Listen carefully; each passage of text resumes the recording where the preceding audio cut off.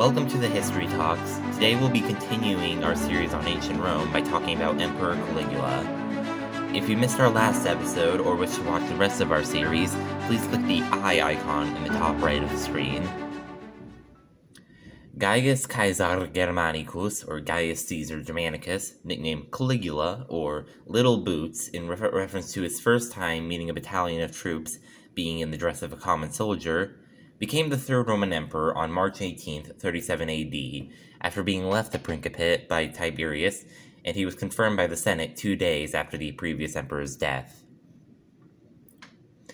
At his ascension, Caligula was very popular, partly because people did not like Tiberius and were simply happy to have a new emperor, and partly because of his treatment of Tiberius's will. The aforementioned will both gave Caligula office and distributed wealth among the commoners of Rome, a precedent established by Julius Caesar, and that seems to be continuing through Augustus and Tiberius. Despite canceling the will so that he could become the sole emperor, Caligula adopted Tiberius Gemellus as his son.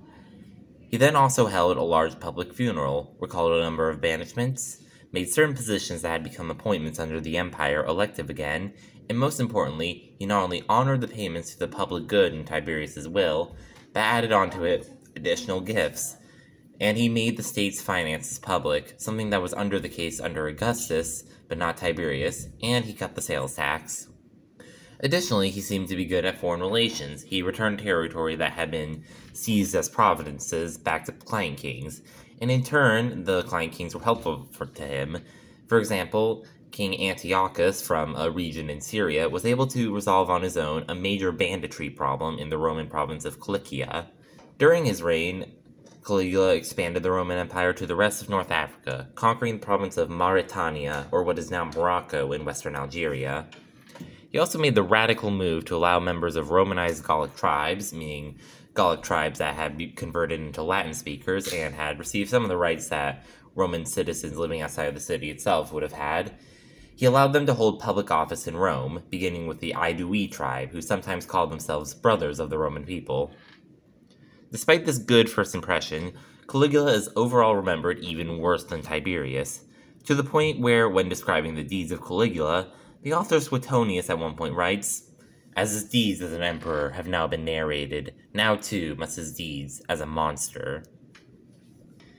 While we can't be certain of every claim that was laid against Emperor Caligula by Roman authors, some of them are: he imported several statues of the gods from Greece, and then had them decapitated so he could replace the heads of the statues with statues of his own. He built a temple for the imperial cult, which he adorned with a giant pure gold statue of himself, which was supposed to be dressed each day with whatever Caligula was wearing that day. He had exotic birds like flamingos and peacocks used for temple sacrifices, though it's not clear if this was simply sacrifices to the gods or if they were also used in haruspicy. He got very mad if anyone talked about Agrippa, and more specifically the strength of his relationship to Augustus. He accused his own grandmother of secretly being alone-born, and then he used her body to warm the fire in the dining room after she passed on. He had Tiberius Gemellus, the same that he adopted, executed. He slept with the wives of important senators and then bragged about it, one of these wives being his own sister. A client king on a state visit to Rome, he had fight in the Colosseum as a punishment for coming in wearing a fancy purple cloak. Most famously, he gave his horse Incitatus property similar to what a Roman aristocrat had, including an entire house and a cohort of slaves, and then he proclaimed that he was going to make the horse a consul, though it's not known if he actually went through with that. And then, most ironically, he gave himself the title Greatest and Best of Caesars. Eventually, Rome fell into a financial crisis just a year or two after Caligula's reign began, which, depending on the author, is either attributed to his continuing to be overly generous with public spending, or his spending public expense on a lavish lifestyle.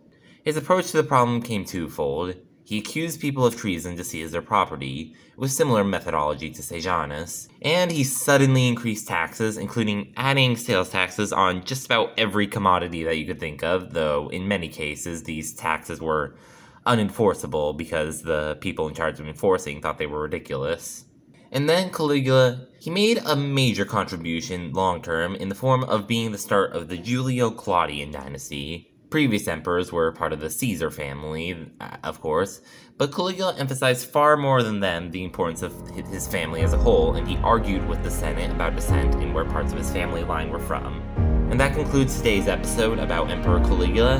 Tune in next time to learn more about Caligula. Make sure to like and subscribe if you enjoyed the video and if you want to learn more about the Roman Empire. And I will see you next time.